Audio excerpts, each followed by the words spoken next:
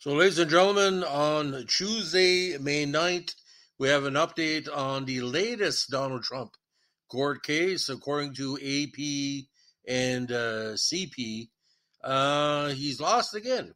Now, we only present this as a public service. We do not condone or promote anything but the information of the story, and take it as you will. Now, according to CBC via AP report and Reuters, jury finds Donald Trump sexually abused and defamed columnist E.J. Carroll. Now, the jury in New York awarded Carroll today about $5 million in compensatory and punitive damages in the case. Now, Donald Trump was convicted in a civil case of sexually abusing magazine writer E. Jane Carroll in the 1990s and then defamed her by branding her a liar. Jurors decided on Tuesday awarding her $5 million in U.S. in damages. The former U.S. president, campaigning to take back the White House in 2024, will appeal, said his spokesperson Stephen Chung. Trump will not have to pay the damages so long as the case is on appeal. Now, Carroll, who was 79, testified during the civil trial that Trump, 76, raped her in a Bergdorf Goodman department store dressing room in Manhattan in either 95 or 96, then harmed her reputation by writing in an October 22 post on his Truth Social platform that her claims were a complete con job, a hoax, and a lie. Carroll held hands with her lawyers as the verdict was read. Now, Trump's lawyer, Joseph Tacopina, shook hands with Carroll and hugged her lawyer, Roberto Kaplan, after the verdict was announced.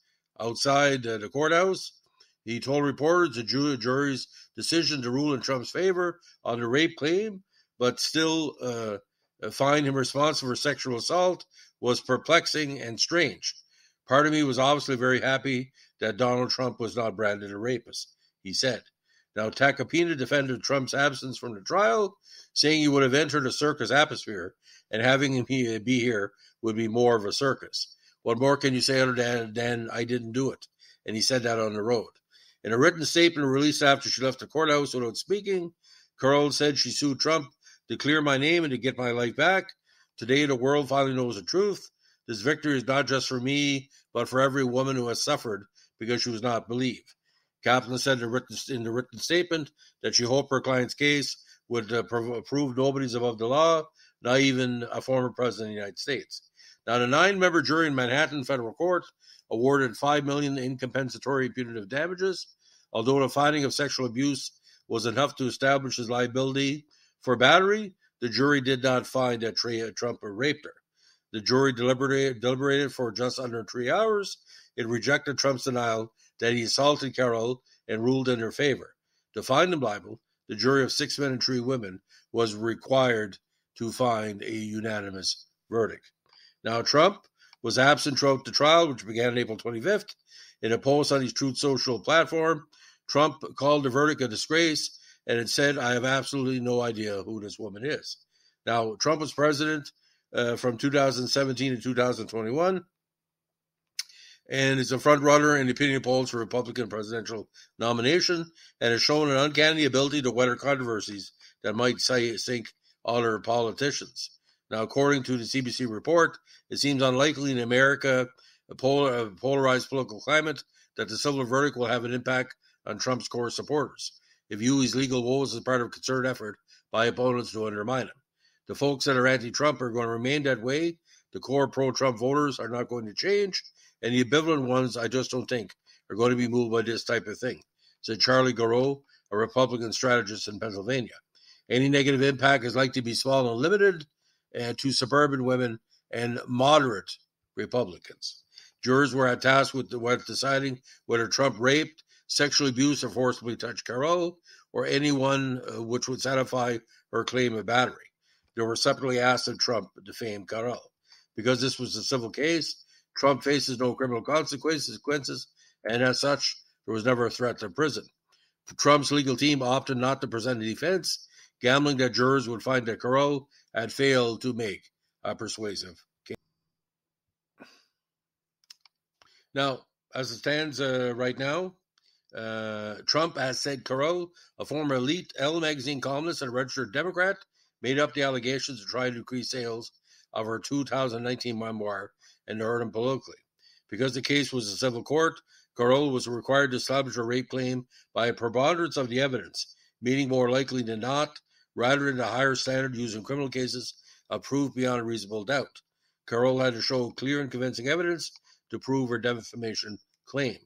The trial required testimony from two women who said Trump sexually assaulted them decades ago. Canadian journalist and former People magazine reporter Natasha Stoynoff told jurors that Trump cornered her at a Mar-a-Lago club in Florida in 2005 and forcibly kissed her for a few minutes until a butler interrupted the alleged assault. Another woman, Jessica Lee, testified that Trump kissed her, groped her, and put his hand up her skirt on a flight in 1979. Now, jurors also heard excerpts from a 2005 Access Hollywood video in which Trump says women let him grab him by the pussy. Historically, that's true with stars. If you look over the last million years, Trump said in the October 22 video deposition played in court. He has repeatedly denied allegations of sexual misconduct. Carroll's lawyer, Kaplan, told jurors during closing arguments on Monday that the 2005 video was proof that Trump had assaulted Carroll and other women. The federal trial, presided over by the U.S. District Judge Louis Kaplan, who was not related to Carroll's lawyer, began on April 25th. Citing the uniqueness of a civil case against a former president, the judge decided that the names, addresses, and places of employment of the jurors would be kept secret. Carroll testified that she bumped into Trump at Bergdorf's while he was shopping for a gift for another woman. Carroll said she agreed to help Trump pick out a gift, and the two looked at lingerie before he coaxed her into a dressing room, slammed her head into a wall, and raped her. Carroll testified she could not remember the precise date or year the alleged rape occurred. Carroll faced questions from Trump's legal team, attacking the plausibility of her account, including why she had never reported the matter to police or screamed during the alleged incident. Two of Carroll's friends said she told them about the alleged rape at the time, but swore them to secrecy because she feared that Trump would use his fame and wealth to retaliate against her if she came forward. Now, Carroll told jurors she decided to break her silence in 2017 after rape allegations against Hollywood producer Harvey Weinstein as part of the YouTube movement prompted scores of women to come forward with accounts of sexual violence by powerful men. She went public with her account while Trump was still president. Now, she said Trump's public denials wrecked her career and instigated a campaign of vicious online harassment by his supporters, including various threatening messages and social media posts.